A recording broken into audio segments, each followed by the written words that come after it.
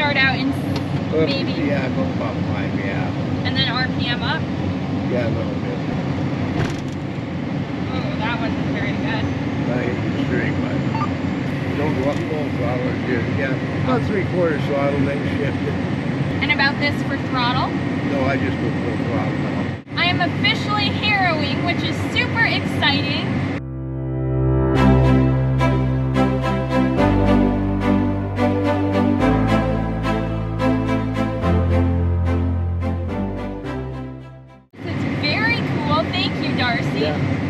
I am running in 12th gear at full throttle and on my guidance pass right now, so the tractor is driving itself. We are going at a 23-degree angle. 20. Oh, a 20-degree angle. And coming up to the next end of the field where I'll have to turn and not hit the tractor wheels on the cable. Yeah, that's the important thing. Yes, very important. Probably the most important with running the Harrow. Yeah.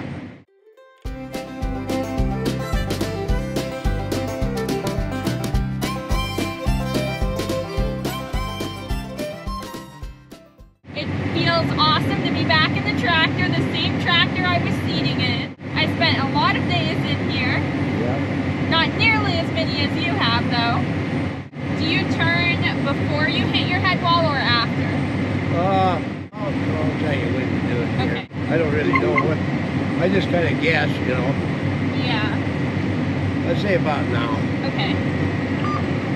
Just about that angle you do it yet. You're going to miss something, but that's all right. It's better to miss it than hit it.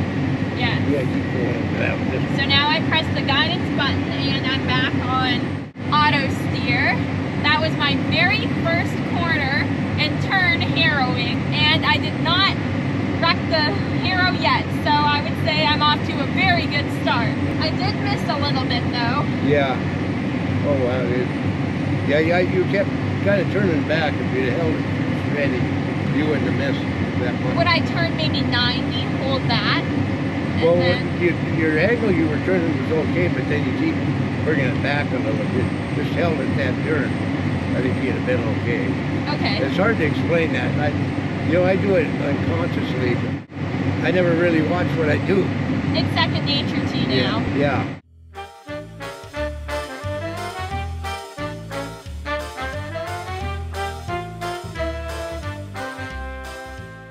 Just taking it all in, back in the driver's seat.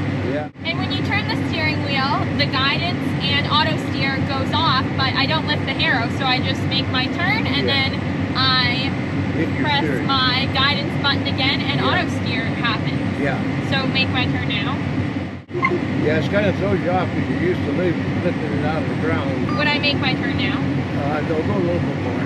Because it's widening up, so you can go off quite a bit more. Because your head, oh, you lost your steering there. That's okay. Now you can turn. Okay.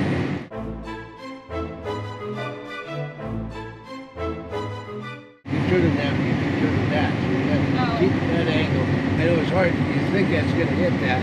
Yes. Yeah, you kind of went off there, but it don't matter. There isn't that much anyway. Just takes a little bit of practice. Yeah. Hopefully I can do a bit better on the next turn. Yeah. It doesn't seem to be leaving many piles, which is good. Yeah. And see, them piles really aren't packed tight. No. I think if you took the drill through there, they would... It would go through the drill. Yeah. You get a good strong wind in there, they'll blow away. And it's better than the alternative, trying to pull the drill through half of the wheat crop being on the ground. Yeah, that other field, when I all the roads next to the road were real bad. I plugged about 3 times with the flex coil and about 2 or 3 times with the John Deere, so one wasn't doing any better than the other. And once I got more to the center, it got better for me. And that field wasn't harrowed, was it? No. So that's why we're making sure to harrow our fields this year. We get them all if the weather holds out.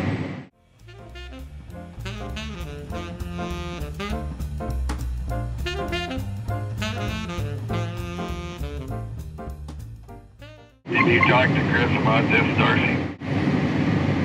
Yeah, I did. He said he'd leave it up to you. What did he think? He says where I'm going back and forth was leaving a little bit, but he said he'd leave it up to you whether you think we should keep it on. so much on the ground here, you know what I mean? Yeah, it's just really thick on the ground. You don't notice till you get in here. I think we'll just run it for a little while anyway. Is Kate capable of running that yet? She's running it right now. These piles don't really look that, that tight. It looks like it's all loose. They're really solid piles. Well, it definitely needs to be right, for sure. Going through some of those coulees can be very bumpy. Yeah. Yeah, I don't think we got any more deep ones here. Right at that end. Yes. These side here, where these coulees are like that, it really throws you off. Sometimes you got to make a double turn like I did earlier. Yes. Well, that time I waited too long to turn. And I didn't want to crank it around too sharp.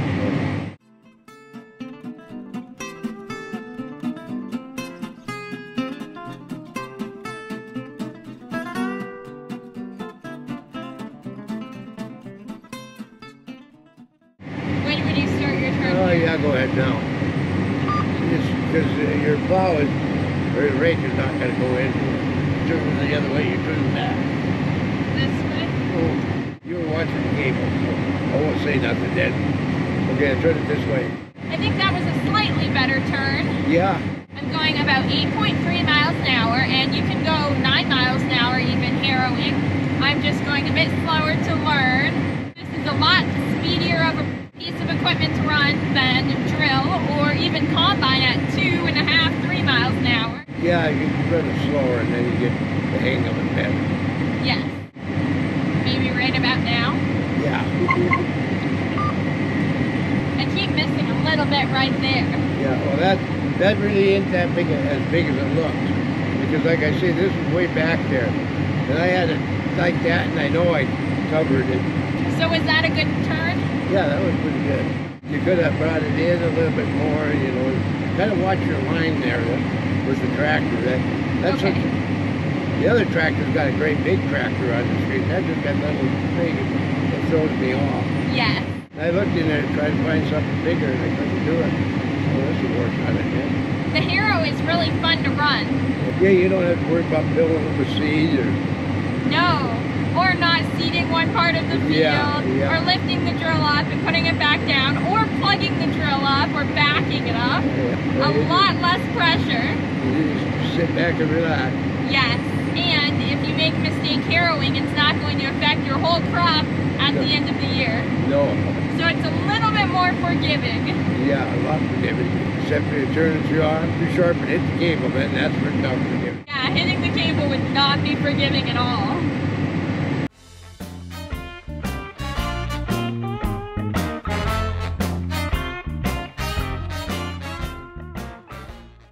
Very nice to have auto steer. This is the part that I love. Yeah, we didn't have it out here till we did. Chris bought the first one, and that was about 12 years ago, I guess. And Mark got his. Mark hasn't had auto steer until about 8 years ago in the tractor. 9 years ago. Wow. He had it in the sprayer, but not in the tractor. Well, it's definitely something that I enjoy. Yeah. And it's a huge improvement in farming technology that is very useful and helpful to farmers. Yeah. Now, we're going to turn a little early here because you're... So right now? Yeah, I'd go ahead and turn now. Just to be on the safe side. Oh, I missed it a bit there. I know, I'm nervous to hit the cable. Okay, turn it back this way.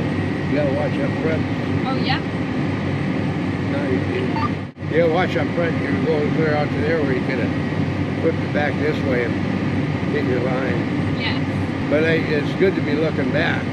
You got to look both ways. You have to do both simultaneously. When I was a kid, we didn't have cabs on the tractors. You didn't? My grandfather got the first cab he had, and that was his, and I still had to run the tractor with no cab. I love having a cab. Got to have a cab in air conditioning. Yes. It's a very nice luxury. Yeah.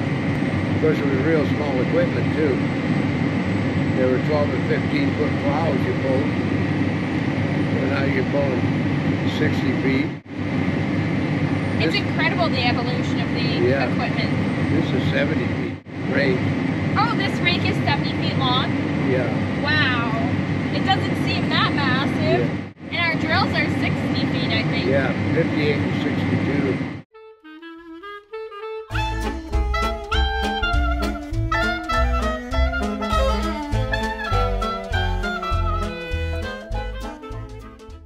I have trouble when I put the disc behind this, if I want to, you know, disc everything in a spot, getting my spacing back down to where I'm right over there. I'm used to the drill and stuff where it's wider.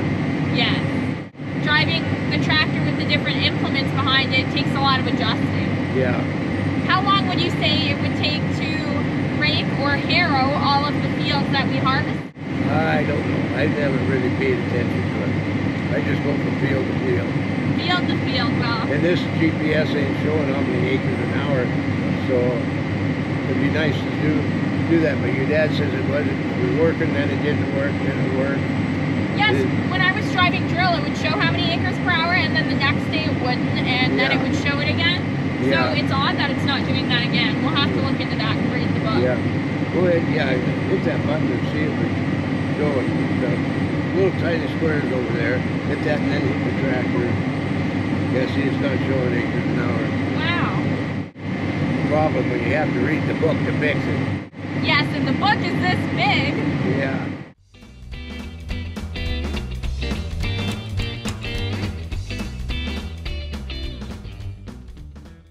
Well, I think the GPS would be a separate book. Oh, it would be. Yeah. Oh, because that might be another attachment you have to purchase for the tractor. Chris's book got ruined.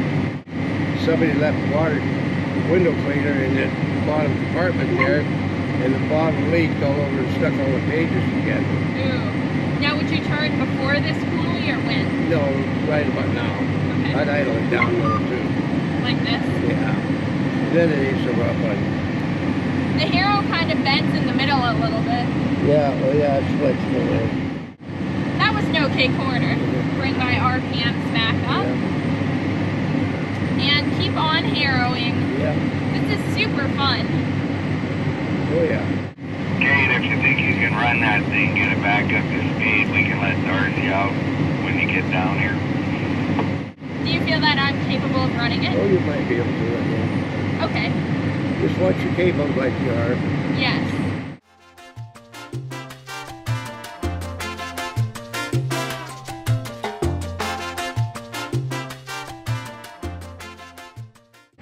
Any other suggestions?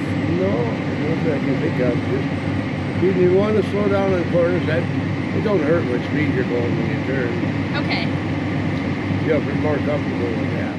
So just RPM down a bit, clutch, and then brake? Yeah, clutch it, you'll have to brake. Okay. You might have to, but I don't think you will. Right now? No, wait a second. Oh, there it's good.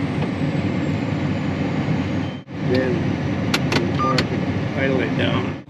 Well, thank you so much, Yeah. Darcy. I really appreciate it. Thank you so much for watching today's video. I really hope you enjoyed and learned a little bit more about the process it takes to get your food to your table. Make sure to like and subscribe, and you can follow Kate's Egg on Instagram, KATES_AG, and on Facebook, Pinterest, and TikTok. Make sure you're following the only TikTok account run by me, KATES_AG. There is a fake imposter account out there. And you can go to the Kate's Egg website, KATESAG.com, and purchase a Kate's Egg tote bag, which I have all my stuff in right now. Thank you so much for watching. I really hope you enjoyed.